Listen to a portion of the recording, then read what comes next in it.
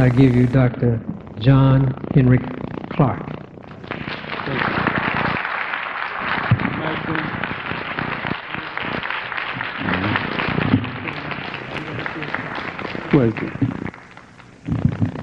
Thank you very much.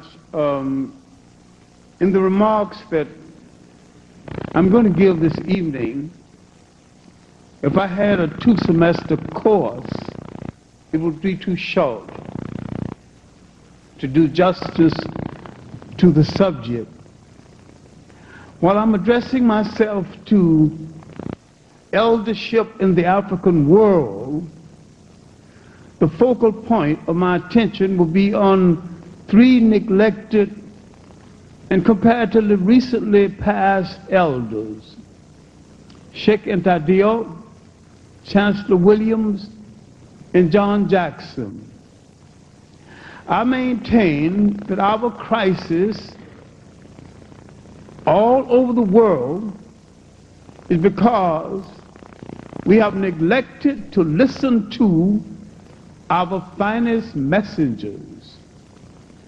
We have neglected to listen to the African message of the 19th century, when African elders realized that chattel slavery was being turned into a colonial system, another form of slavery, and when instead of negotiating and selling themselves for European trinkets, they went to the battlefield and fought Europe for 100 years.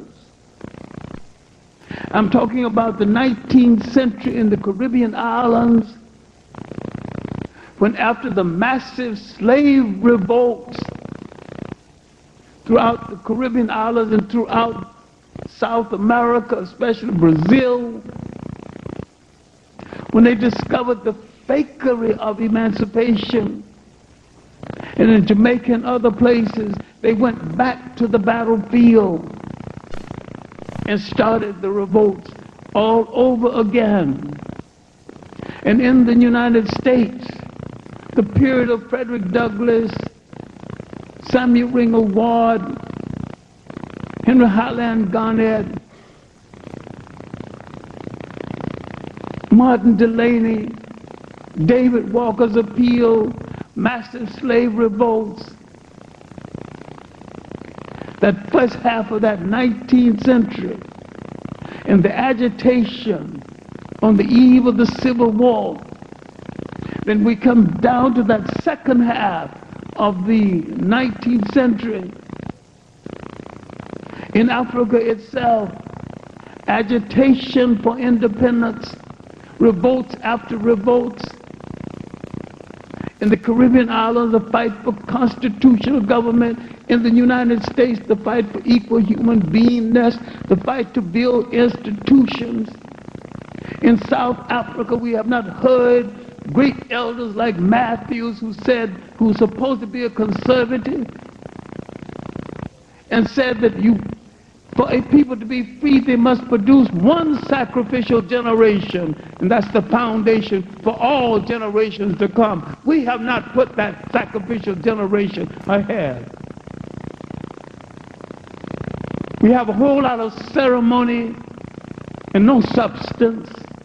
And if you understand what I'm talking about, you would understand that we are into another trick bag, thinking the faker in South Africa was an election.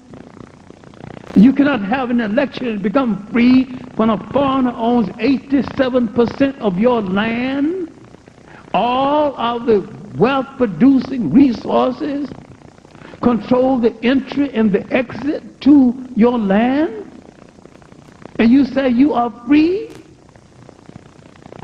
You say you are free when you have to call a foreigner back to cure your child's stomach ache? And when you get back what slavery and colonialism took away from you is a container called nation. And when you shout nation time, you have to remember, have someone prepared to rule every aspect of that nation, from the proper sweeping of the street to the presidency, to the negotiation of treaties, to the management of harbors, to the curing of your child's stomachache, to the making of the locomotive that takes the food across your country, to making the safety pin to hold your child's diaper together. That if you haven't done that, you're lying through your teeth about understanding nation. And what we have lost, not listening to our elders, is the concept of nation. We have not listened to the night. What do you think David Walker was telling you? Generations grow up and not read David Walker's appeal. What do you think Clement Kadele was trying to say in the South African trade union movement? What do you think Apollo Kagwa was trying to say in Uganda? And what do you think Martin Delaney was trying to say to you? We have not listened to our elders. We made a ceremony out of eldership. But if you made a ceremony out of eldership, why is it that Chancellor William died in almost a charity nursing home? John, he had saved his money correctly, and he died broke. Why didn't somebody take care of this elder? Why did hustlers in Washington take up money in his name and put the money in their pocket? Why you let him walk away scot-free? Are we lying through our teeth about taking care of elders? Who are you kidding? John Jackson made money, he had a pension, Social Security, little royalties from his books.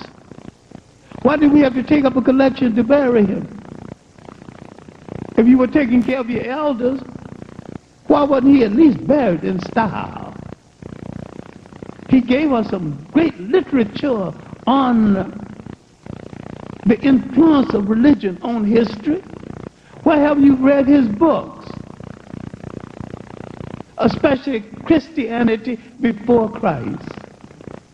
Dare you read his book, Christianity Before Christ. You think this fakery you call Christianity is a religion. It's a political instrument concocted at the conference at Nicaea to rationalize European domination of the world, including the domination over your mind. Now, if you listen to John Jackson, have you listened to Elder, you would understand that had you read Dr. Ben's books on the African origin of the three major religions, you would know that already.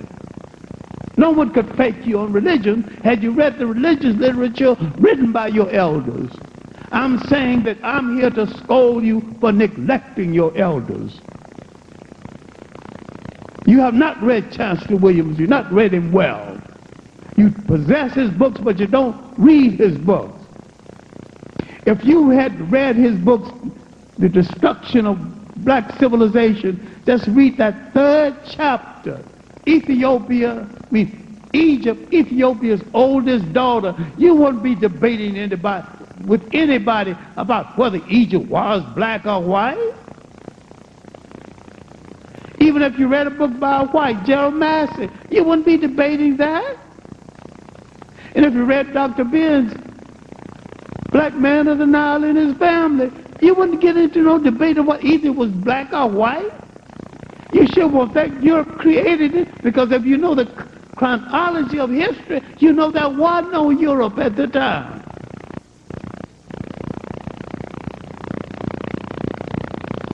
Why haven't we listened? Why haven't we talk about Garveyism? We haven't even read Garvey's African fundamentalism.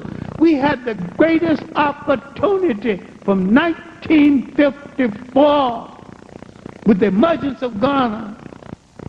In the 2 decades that followed, we had an opportunity to pull African people together and unify them, not to conquer other people's country, but to claim that which belongs to them. We threw it away with nonsense, arguing over nothing. Malcolm X was killed right in front of our eyes.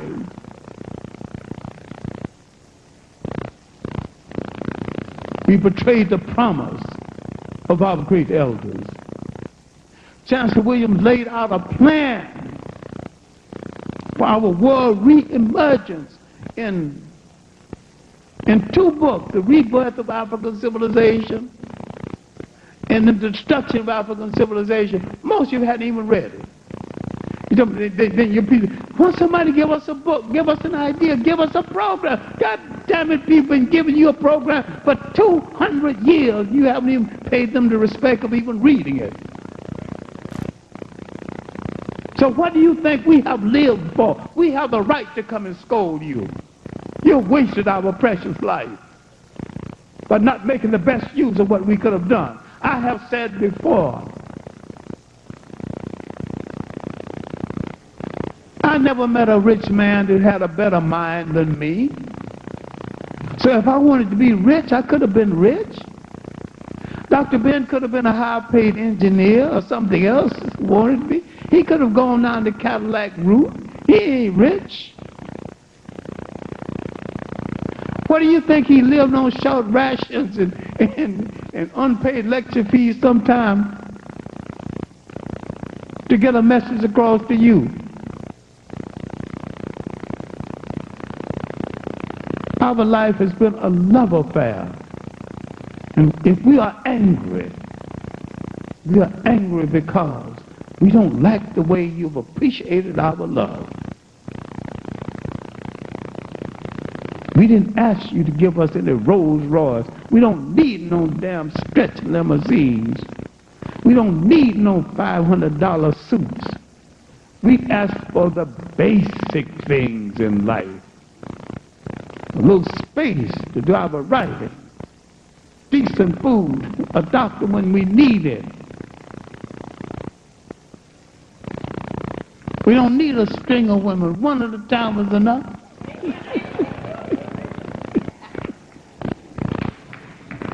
We're reasonable.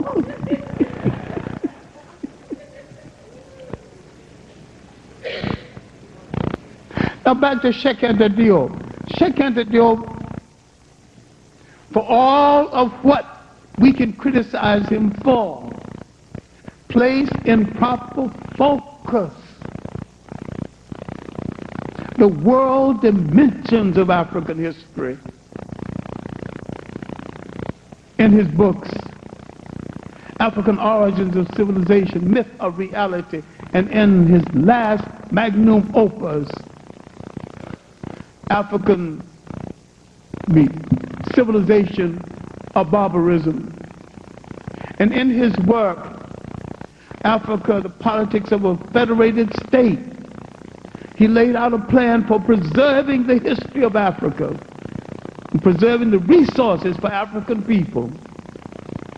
You are never going to be free, and you dare not call yourself nation until you can preserve and manage the wealth-producing resources of the nations of Africa and unify African people across all geography and all cultural boundaries. We must stop this nonsense about arguing about whether slave ships put us down. The common denominator is where the slave ships took us from. Who gives a damn who's from the Caribbean island, who's from Georgia, and who's from Alabama, and who's from Africa? A white bigot could care less. You got a black face, he hates all of you. Malcolm X tried to tell you this. He tried to deal with the land question in his message to the grassroots. John Jackson tried to tell you, he didn't tell you to leave Christianity. He tell you the one that's been foisted on you is a fake. He said, conceptualize it and use it for your own sake. It's an old story, retold and resold to you. He's telling you to study the North African church. Christianity entered Europe directly from the North African church, and it returned to Africa after the conference in Nicaea a crippled African child being sold to Africa as something perfect. And because we have not listened to our elders, we have not listened to our writers, we get hung up with myths and suppositions and generally come to you, give me a program, tell me the book to read. There is no the book on any subject in the world.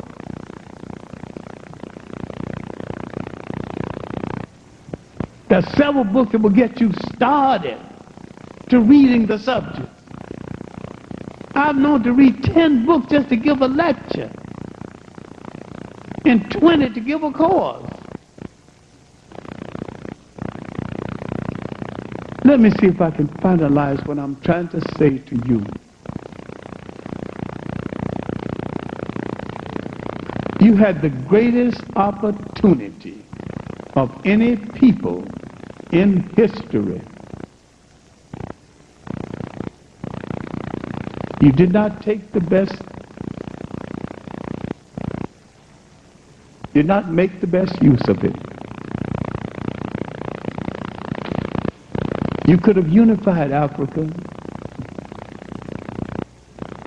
The African in the West, with his knowledge of basic technology, could have industrialized Africa. He could have militarized Africa. The African has always been hospitable to strangers, the wrong strangers. No one has come into Africa to do African people any good.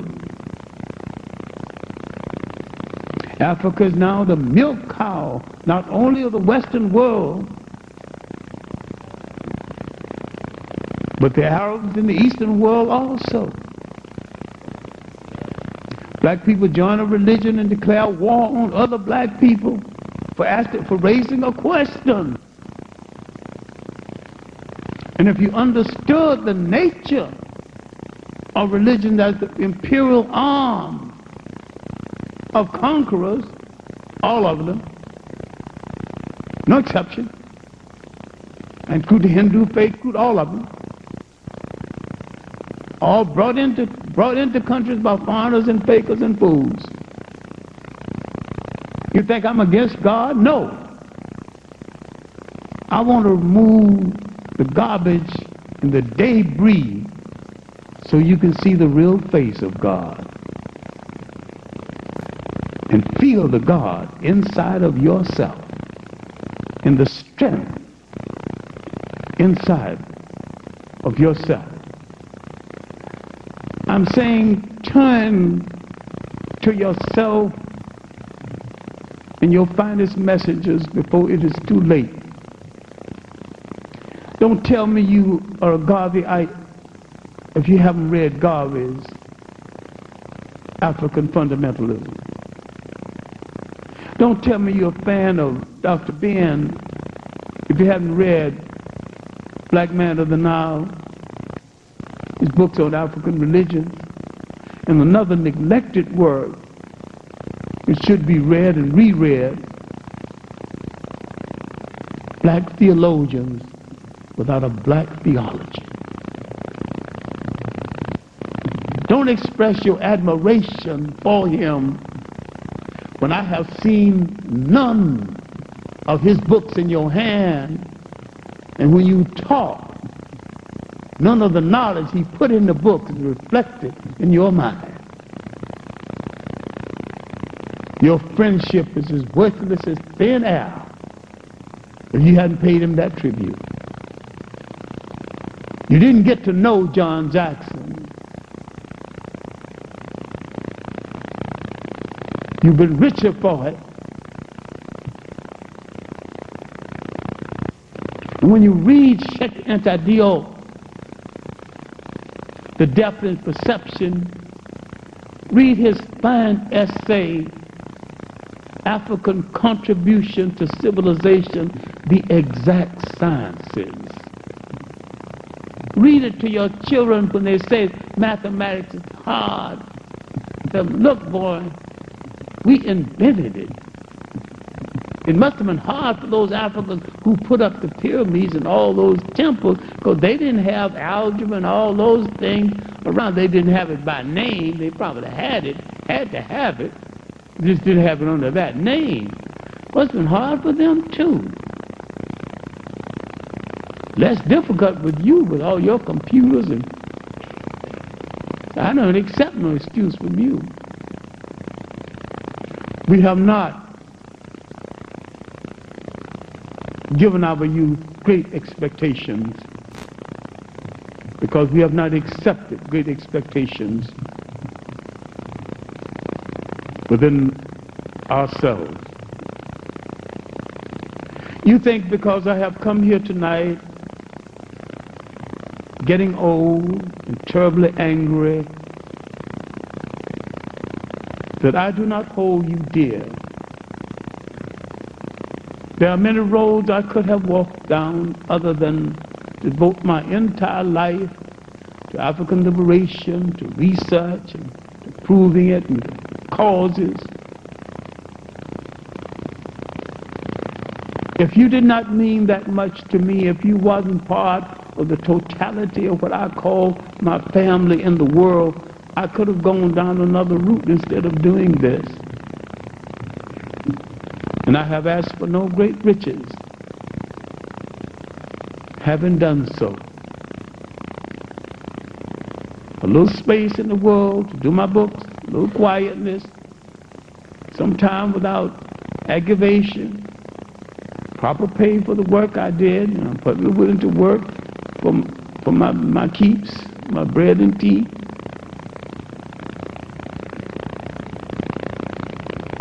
Ask you to appreciate yourself and look at your great potential. Stop accepting the word minority. You were never a minority.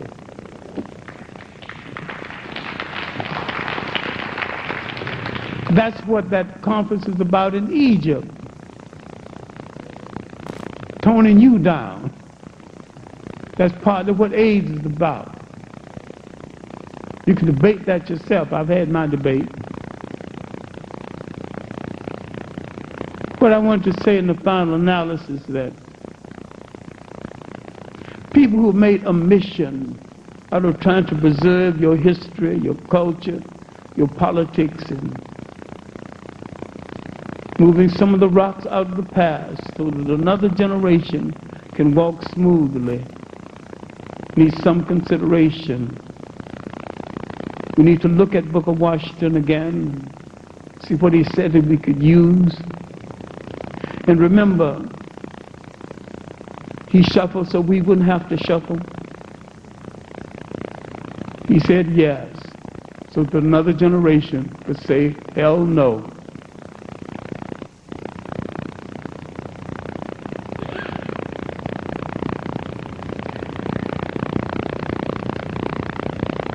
The best way a man can tell a people that you are my family, you're the thing dearest to me, you're part of my commitment, you're part of the thing I love better than anything in all the world, is to commit his life in a struggle for their betterment. I have not done it as well as I wanted to do, but I have done it the best way I could, given my circumstances. And when I leave you, that's all I can leave you. Thank you.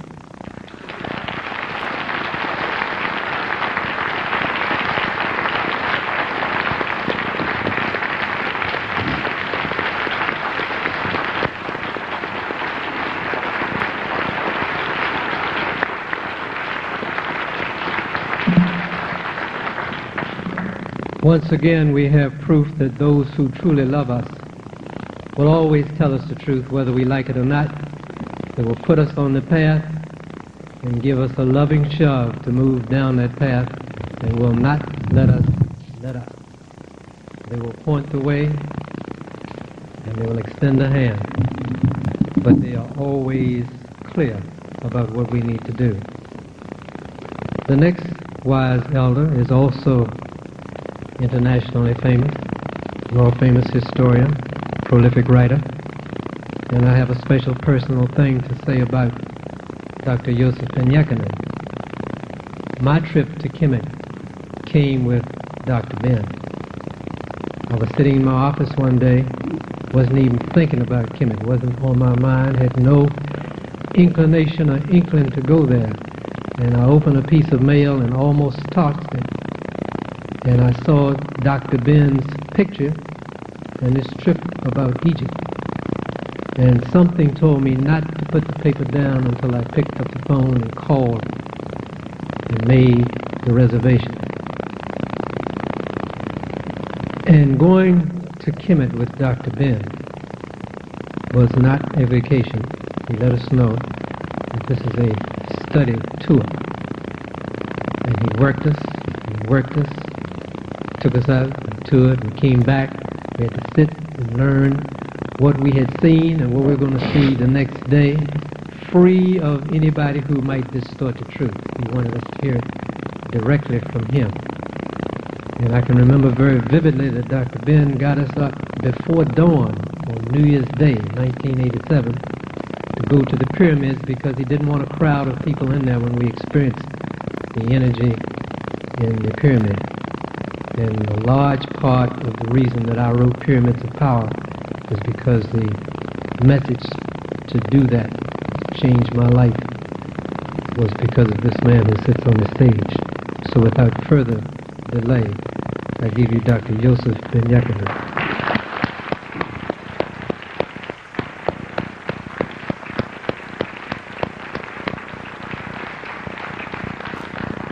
I will start by saying good evening. Yesterday, it was my bad misfortune to have to go to Raleigh, North Carolina again. Why it was my misfortune? I passed by a school that I taught at for nothing, just transportation, for 2 years while I was working at Cornell. I'm talking about Shaw University. Of course, we were let go when President Archie Hargraves was fired for bringing too many independent ideas to the campus. But yesterday, what made me so angry, I passed where Shaw is building a $5 million building for the residence of its male students. There wasn't one, I repeat. Before I repeat it, just let me quickly say, Shaw is a school that Stokely Carmichael came from, that sat down in front or at the stool of the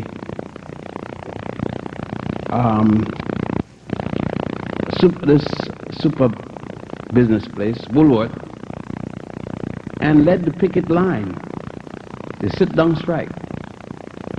And Shaw didn't have one black man working on its $5 million men's residence. Not one. In speaking about it to the gentleman who brought me to speak at the center after leaving Chapel Hill, I was informed that 3 years ago at St. Augustine, they built 3 buildings and only 5 black men work on any of those 3 buildings. And these are 2 black schools, they told me.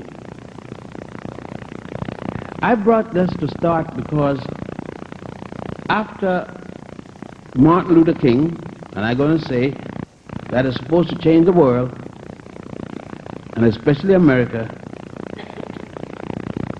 and that the black alumni who goes all the way around. And the week before that, sitting in Pan Pan restaurant, a minister who's on the board at Shaw University came in to that store requesting donation from the owner towards Shaw University. I went around the campus at Shaw and found that they had a big Islamic center and that every department in Shaw dealing with science, mathematics, was headed by either someone from Iran or Arabia. And I asked the question, aren't there any African professor who knows science, who teaches science and mathematics and all those things? And the answer came back, yes, but they don't have money to contribute to the school. I think that's a good point in which I could start from, because like Professor Clarke, I reflect back, and when we met way back there in the old Schomburg library, the day I could see it as clear as day that when we met and we had our strike of our conversation and the things we said then. We had been looking at men like Huggins and Seifert and a whole lot of them, even Rogers and so forth. Men with deep ideas about their people and where their people going. And even when we differ with each other on certain points, we were different in honesty and reality and sincerity. I don't find that today. I find organizations, our organizations, with such things as elders' council, but no meeting for the elders, no decisions for the elders to make. And then we are expected to go along once a year as window dressing, sit down for others to see us and feel good because we have taken out the mothball, brushed off and brought forward and say, here are the elders, and dress us up with kente cloth, and we are all right. Some years ago, I spoke at a conference in Los Angeles, and we had asked the issue, what's right with the race? What is it with the race? And I start out in my simple way, and I said the race is fucked up. I repeat that again tonight. I repeat it again tonight when you can find that men and women calling themselves a black caucus will encourage the United States to go into Haiti and drop bombs regardless of what the issue, who was right or who was wrong. Those little puppets calling themselves black caucus, and that goes for everyone bar none, have not asked the United States to go in to Sarajevo to even use a matchstick. They have not asked at all to go anywhere in the former Yugoslavia to take any action. But they asked the United States to go in, and did encourage, and then went in Grenada. They did go in Panama. And now they want to go back to Haiti for the third time. To kill more African people regardless of who's wrong. And the issue, is the general in Haiti that bad or worse than Aristide? Is it worse to be the general in Haiti than the puppet for the Pope? Those Haitians who are asking that they come in to put Aristide back, must think that Haiti has never had an opportunity to rule itself, and the United States doesn't have to attack Haiti. It controls the finance belonging to Haiti. Every penny in American banks belonging to Haiti has been held, as they had done to Iran when the Shah was being supported by the United States. Again, we have read the Berlin Treaty, Berlin Act, the Brussels Treaty, the Brussels Act, the League of Nations, and now the United Nations. Our organization all crack around.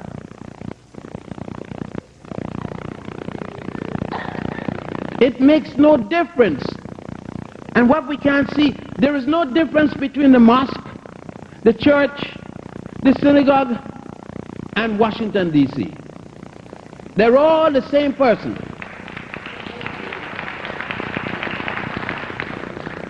This New World Order that they're speaking about, which they were taking place in Cairo, the European is frightened because take Italy. Italy already has a minus population.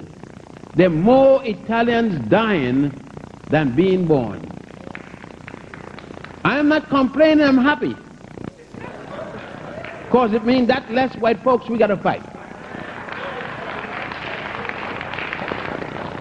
There's something that we're dealing with melanin here. And like I said before to Brother Richard, I said, Brother Richard, yes, deal with Egypt and melanin. But it didn't start there, and it isn't going to end there. A month and a half ago, we went to a place where it didn't start, but the concept was used even more so than in Egypt. And that's what I said, one of the things we do. We run away with a thing and we go helter-skelter without asking wherever you get hold of it. I said to them, come and study Egypt. I've always said to them, but Egypt is at the end of the Nile where it ended, not where it began. About a month and a half ago, I took 11 brothers to the pyramids of Meroe. 7 hours straight deep into the bowels of the Sudanese desert. No trees, no anything around. And went up in the circle of the pyramids. And if you want to see, if you want to get an experience of what the African brothers and sisters did with the concept of melanin, come there. Come prepared to sweat, however. Come prepared for 125, 130 in the shade. And there is no shade, except the four-wheel drive that you're using. And then you will see what the brothers placed on the pyramids there. But no, most of us stop. Some of us stop and saying, we are the high priests. We know more than the ancient Egyptian high priests, because they believe that there in Egypt is where it began, and there in Egypt, if you capture that, you have captured it all. They have seen nothing. They must not only come to Meroe, but you now also got to go to Runi. There's another set of pyramids there, and another set of tombs. When you come there and see how the pharaohs, not only the pharaohs of those days, but how the high priests and others were buried in the fetus position, and see what they place in the graves, reminding us of what we are trying to do these days in terms of our blackness, and why our blackness is unique, and not only because of the sun. Of course, they dealt with their pictures. They showed us pictures just as they showed us God, Min, and Geddes Moot in the position of reproduction. And we haven't dealt with this yet. We haven't dealt with the African woman of the mother of the world. We haven't dealt with her as heaven. Again, I'm going to come back in my means of crazy way of speaking, which many people can't understand. We haven't dealt with the black woman as heaven. And we haven't recognized that heaven is between her legs. We are thinking on the heaven that I'm speaking about is the sexual heaven. Yes, that has a part to do with it, but that's the minor aspect of what I'm talking about. The Pharaoh Pepi, the second, is the first that said this and put it down in writing, where we are looking for melanin, where we are looking for the ureus. We're looking up here alone. Up here is where the symbol came to tell you, so that you can see from a distance, but it's down here in the black woman where heaven is. You're looking for the uterus because you're seeing the snake eyes. That's the outer symbols. But when you go in the tombs of the pharaohs, it isn't at the head you see Goddess Nut.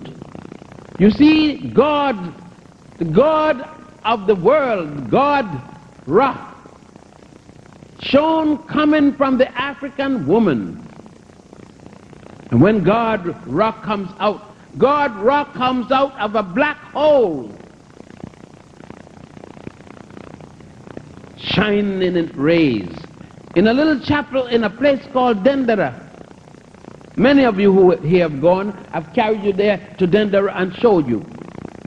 You see God Ra coming through the body of the sister, Goddess Nut, emerging from the sister with the light rays shining on Goddess Heteru, which others call Hathor.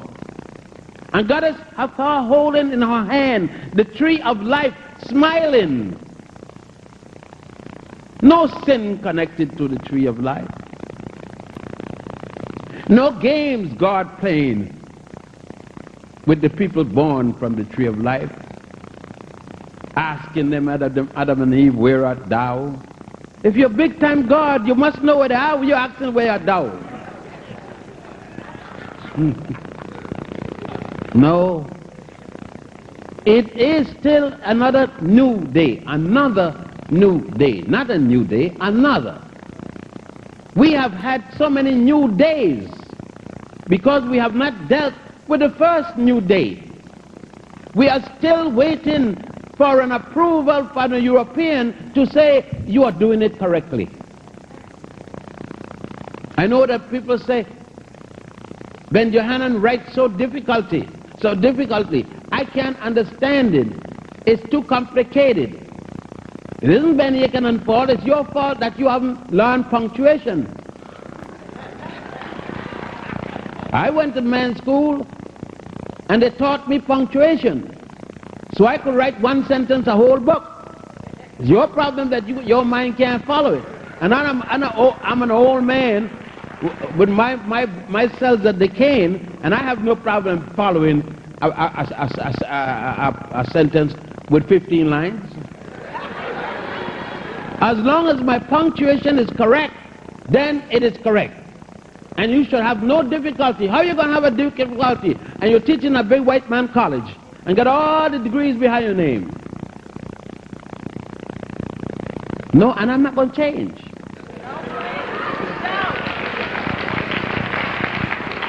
And I'm not going to stop eating pork chop either.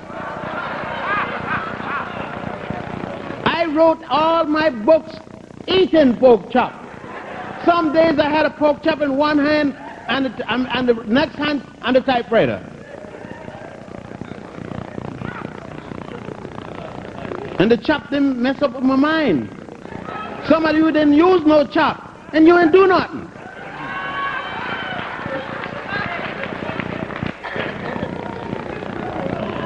Leave me with my chop, because think better with the chop, anyhow.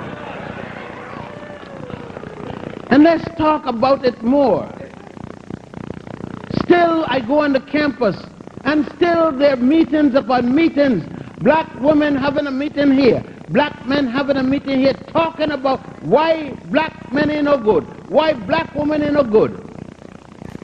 We don't need no such damn stupid meetings. We need meeting with black women and black men together, talking to each other about what the problems are, coming up with a solution rather than one group here being woman liberated, next group or being faggot liberated, and all kind of different things. We have got to come and realize that the focal point of our people is the family. And you're not going to have the family with woman going with woman and man going with man.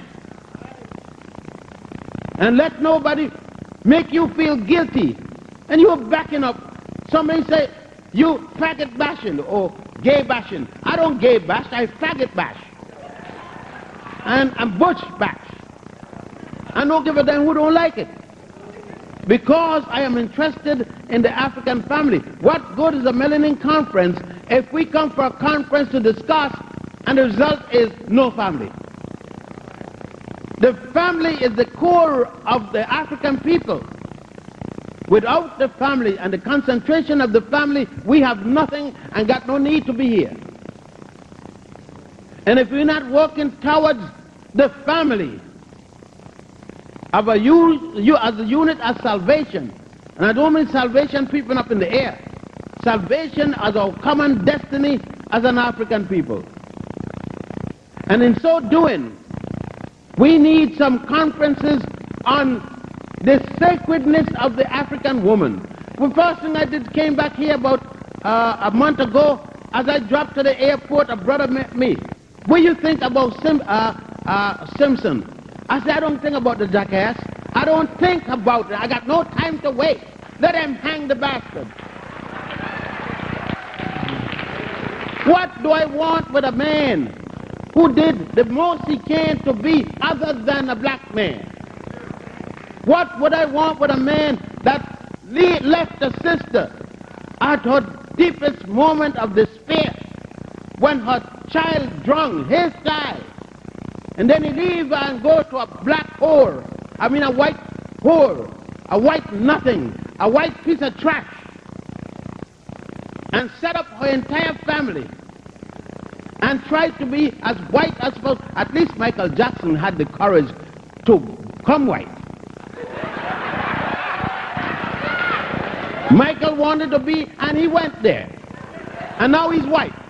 And everybody's wondering, Michael is a white man, leave him alone.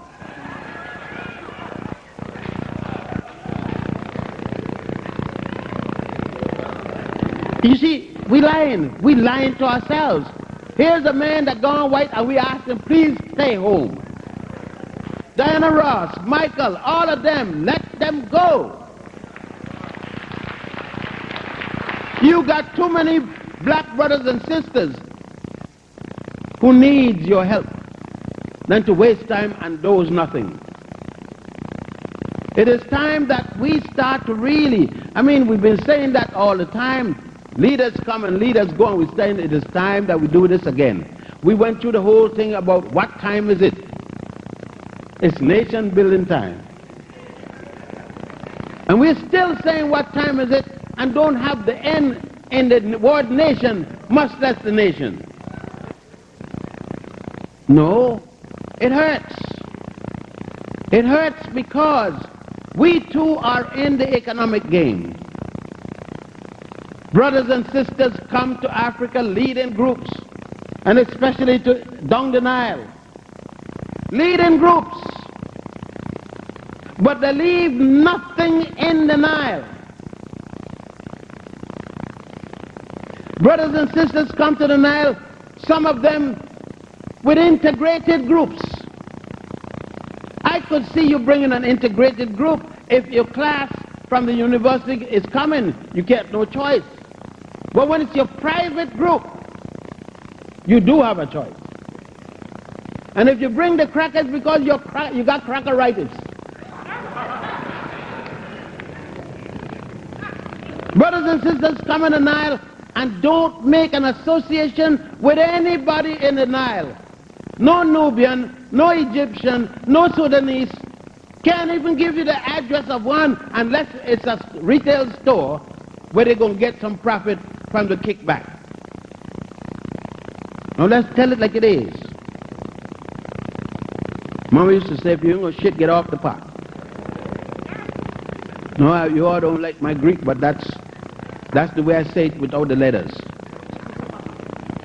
You see, we've got to stop jiving with each other and making this a game. It is a game when, up to now, every time I speak about we getting in a position to protect ourselves physically, I always get the reaction, but the man got all the guns and he got all what he gonna do. We got guns. I just heard this morning about these 6 brothers who shot brothers and some sisters. We got guns. We got guns, but we don't have sight. We don't see white because we can't kill white, because white is the way our God looks. And when we see Mr. Clarke in the White House, we see Jesus simultaneously. So when we come here to the melanin and we talk of black, we are still looking to find an excuse as to where blackness is. We are still fighting about if we are Afro or Afri. Mr. Gates said, let us go back to colored.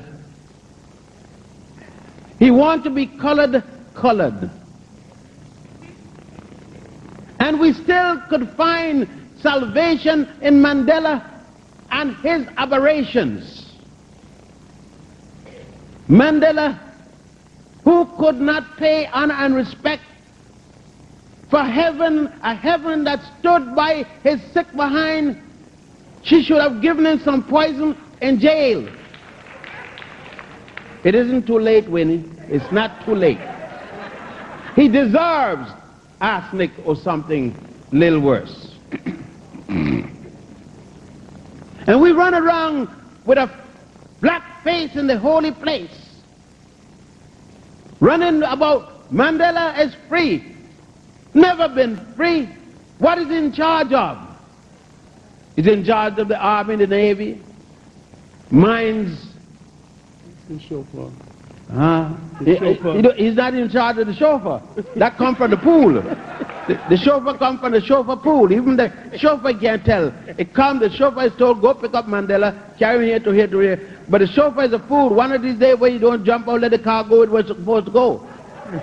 It must be a lake someplace in South Africa that didn't dry up yet, and let him go where he should go, and let Winnie be the one to send him and bury him. No, it's about time that we stop chucking and jiving about leadership, jive leadership. Now everybody talking about, I heard all these great black writers and planners of our future now talking about what? Multicultural. And nobody's black anymore. We gone multicultural. And everybody's remembering his white great-grandfather. Hamilton had a white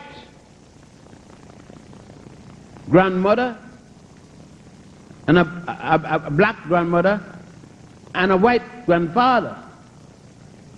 And because he liked it so good, he went white, to the extent that you could hardly find anything about him because he wanted to be white that bad, until Burr told him what it was, what he won't get for being white, and give it to him. And a lot of us need to get what Hamilton got, because we can't get our mind out of the European. We're still talking my school. How you get my school?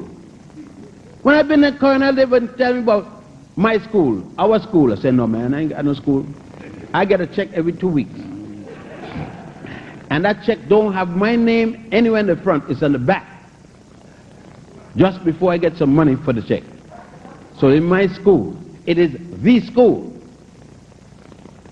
And we have to understand that goes with everything. So when we deliver on melanin, remember that we cannot stay in Egypt alone, because Hunefa told us where we must go. We must go to the land where extermination was arranged by the French, the Americans, the German and others, with the struggle between the Hutu and the Tutsi. We saw this coming, and when we told them at the trusteeship council, Honest Kalibala and myself, I cannot forget it, when I was at the United Nations, the reason we walked out and quit our jobs with no other job to do is over the issue of the necessity for the rearrangement of the borderlines between countries, that they had to be removed, replaced to suit the ethnic groups, as what that meant, and more the national groupings. And we told them they had prepared the Hutu, made Roman Catholic primarily out of them, but ignore the Tutsi, because they had discounted the Tutsi, number one, of being African. Couldn't tell us where they came from, but they said it was somebody different. They belonged to King Solomon's mine. Knowing that culturally these two people have never lived together, we got an aberration that constantly say that all Africans got to be united together into one government. All Africans have to have a United Nation, or be like the United States with 48 states or 50 states or whatever it is. The United States isn't united. They have an agreement, a convenient agreement, but there's nothing united about it.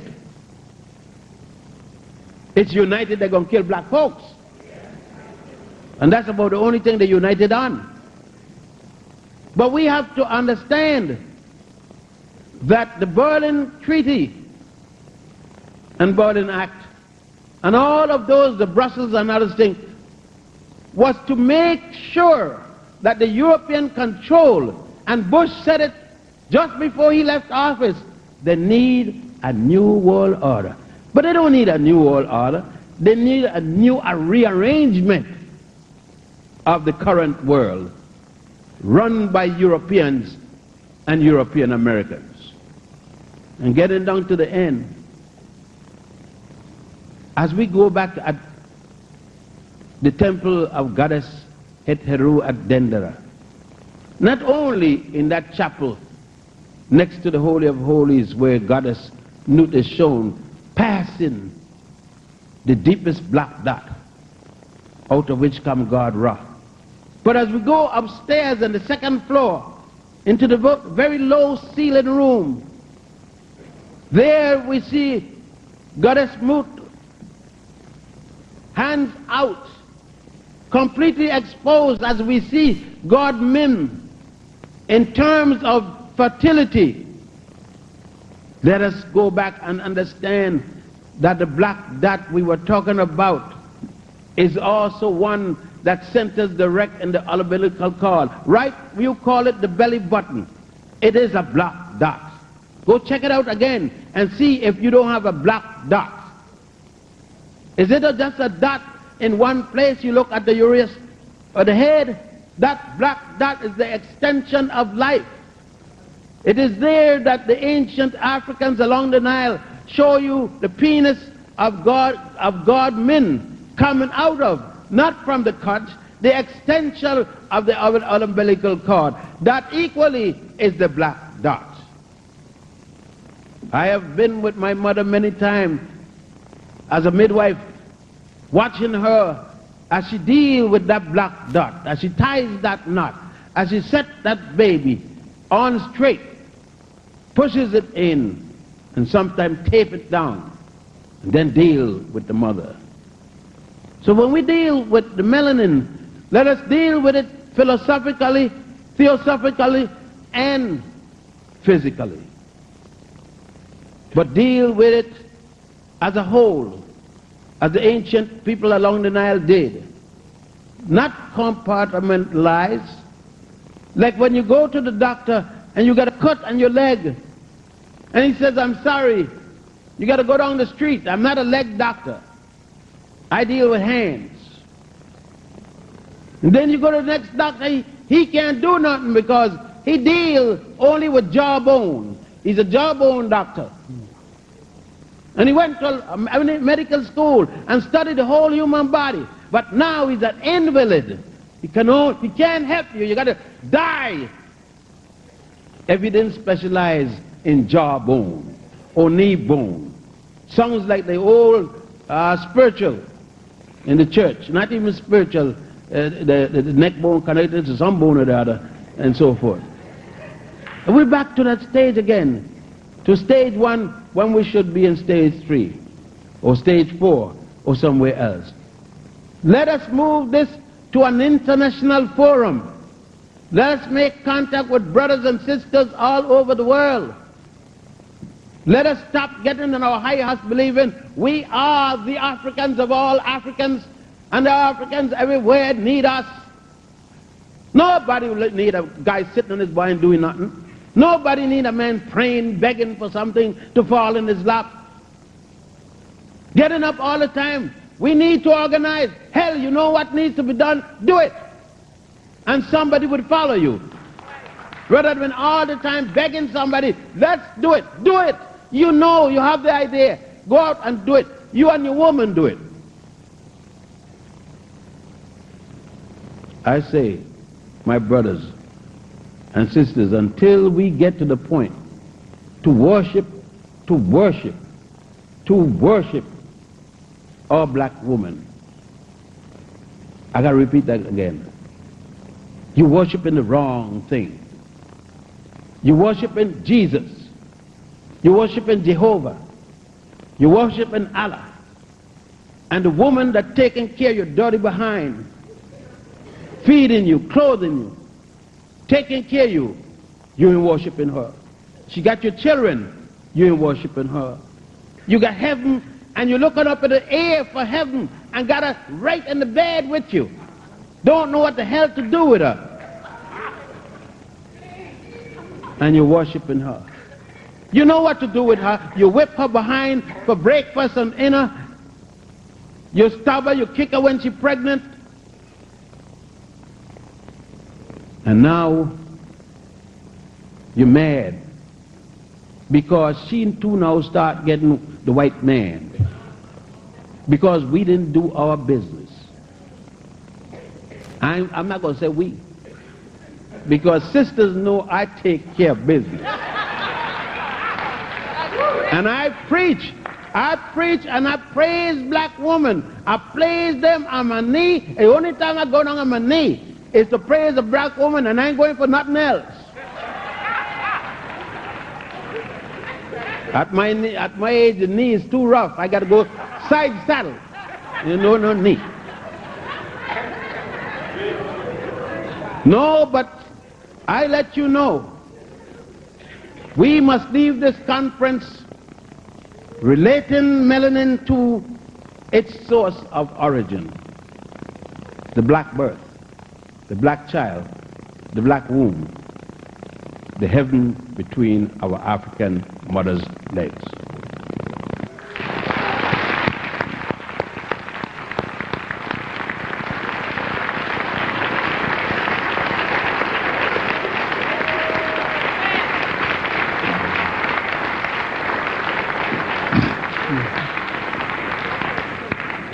The elders have spoken. And as the folks in the congregation said, well, we know what to do. Is Dr. Leonard Jeffries in the house? While someone is bringing Dr. Jeffries forward, perhaps we can take a question or a comment. There's a mic in this aisle over here. And someone let Dr. Jeffries know that he is on. Is there a question of the elders from anybody? I know that's a hard act to follow. I don't blame you.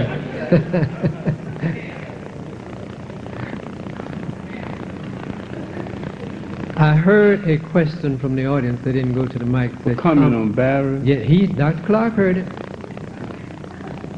Yes, sir. I'll comment on Barry. All right. Go. Is the mic here? Yes, sir. Yeah, good. I think it is singularly unfortunate that in the administrative city of the United States, where we're supposed to put our best foot forward, we couldn't do better than send forward a person like Barry, a civil rights pimp, hustler, an articulate faker, unworthy of us at this critical juncture in our history. We should send better caliber people forward. And if those better caliber people are not ready to come forward, then we've done something wrong if we don't have better offerings. It says something about the organization of the mind of the people who need to be served.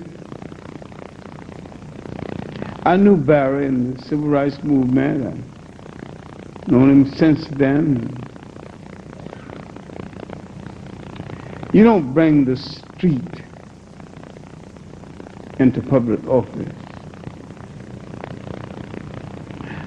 I am concerned for the working class because that's the class that produced me. My people were sharecroppers down in Alabama. I don't bring the worst mannerisms, the characteristics of that class.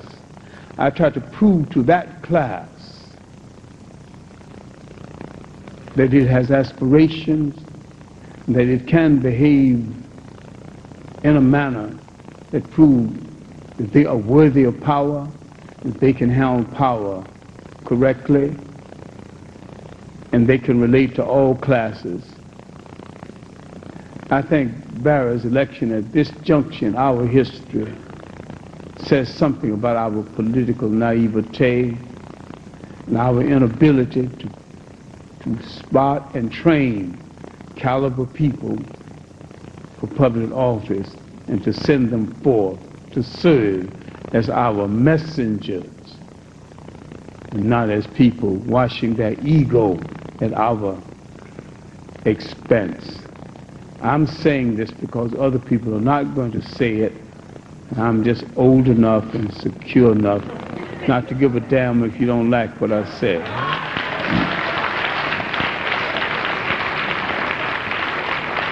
Okay, we have a brother to Mike.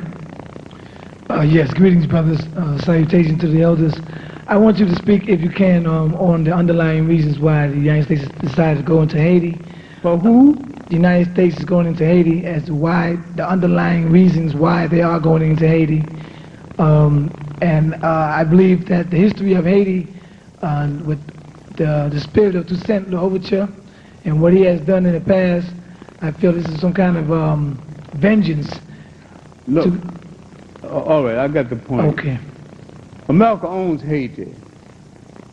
Why are you going to go into Haiti to spank a misbehaving child who's misbehaving because you permitted him to do so and gave him the signal that he could get away with it? America did not want the example of one slave state to exist in this hemisphere, so they began a war against Haiti from the beginning. America didn't want a communist state to exist on this hemisphere, so they began a war against Castro from the beginning.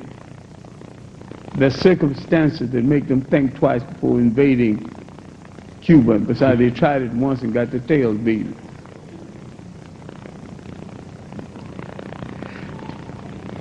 America owes Haiti something that black America hadn't even reminded America of.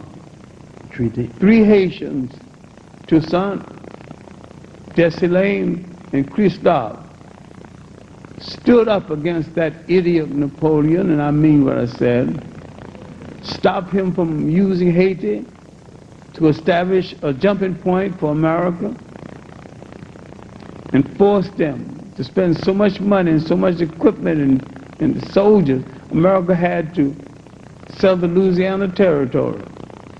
3 black men changed the geography of the United States. It's not noted in your history, but it's a historical fact. Haiti was an example of revolution. We need to examine the revolutionists, especially Toussaint Louverture, who was somewhat conservative, who really wanted to be a part of France. They wanted to pay a price to be a part of France that would have literally brought Haiti back under French domination. I think if Toussaint Louverture had lived, Toussaint Louverture and Jesse Jackson would have been too much different. Dessalines was the real revolutionist. Christophe was the street radical of that day. But Haiti was that nation. Had Haiti and Liberia succeeded, the whole African world would have been much different. But America made a special point of making sure that Haiti and Liberia didn't succeed. National City Bank lent Haiti so much money, Haiti can't even pay the interest, let alone the principal. America has to invade Haiti, and all America has to send a message and tell her lackeys, behave yourself, I'll spank your tail, or take your alliance. Dr. Ben might have something to say about it, but I have nothing else to say about it. It's a job invasion. It's like the invasion of Grenada was totally unnecessary. Grenada didn't even have 12 good guns. The Grenadian Navy was an oboe, and the Air Force was a Cessna. Didn't even have a good fishing boat. Come on, it's a joke. They brought out the Air Force, and it was a Cessna with a guy holding a shotgun. Now, we notice typical that the places the United States decide to attack militarily that can't possibly win were the places that she equally set up. Orega in Panama, they even got Orega violating an American law while he is in Panama. If you have a sovereign state and you want to change that state to a fascist state, that is your right as a sovereign nation. If your people don't want it, then they deal with you. America got no right in whether or not a state is quote-unquote democratic or not. America isn't democratic, it's a Republican nation. This nonsense about the Monroe Law, who told James Monroe that he was in charge of this part of the world, is the same thing like the Pope in Rome did when he gave 1/2 of the world, the Western world, to Spain, and the Eastern half to Portugal. Who the hell gave the Pope a world to divide? Who the hell gave Carter? We don't make the difference, Carter or Clinton or Lincoln or Jefferson, I mean the same thing. Who gave him the right to decide?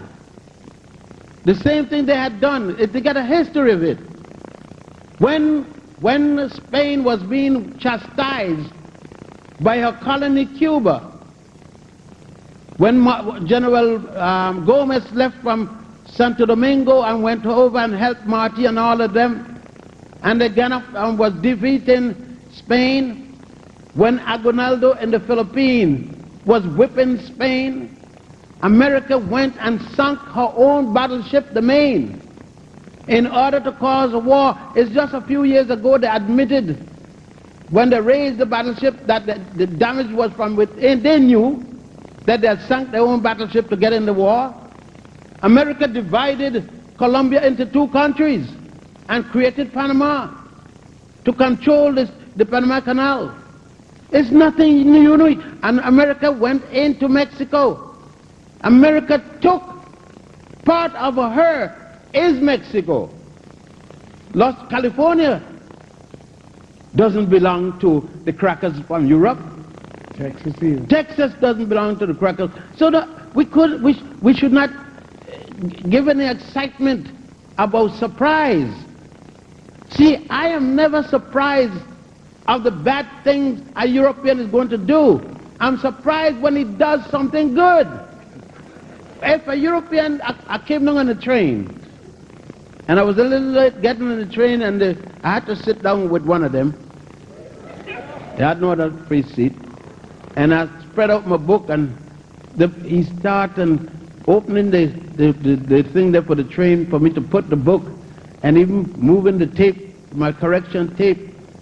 When I said thank you, I watched good to see if it wasn't Michael Jackson, because I know they don't do nothing for me, and maybe Mike, I said, well, Mike's little blackness must be come back to his mind.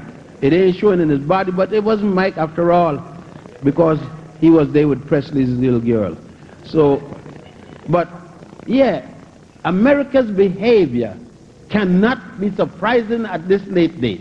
America set up Harvey Firestone to go into Liberia and took over the Liberian Customs Department, controlled the money. They never allowed any black country to progress. That's why I don't vote anymore. And you all can say what you want, I don't give a damn. I don't vote. That's why I don't worry about Berry or none of that. I don't give a damn what they do. I am dealing with getting rid of crackers. I'm not worrying about being with crackers. Now, Franklin Delano Roosevelt, with the war with Italy and Ethiopia, when black people left here to go to help Ethiopia, Franklin Delano Roosevelt placed an embargo on Ethiopia. None on Italy. Franklin Delano Roosevelt and that sick queen and the King of England sell Ethiopia dumb bullets. That when they pull the trigger, it go pop, and nothing happened. So I am never surprised. How can you surprise of a country that removed the shuttle from your body but maintain it on your brain? Okay, Dr. Jeffries is here and ready to go, so we won't be able to take any more questions at this point. We're going to ask let's give Dr. Ben and Dr. Clarke another hand.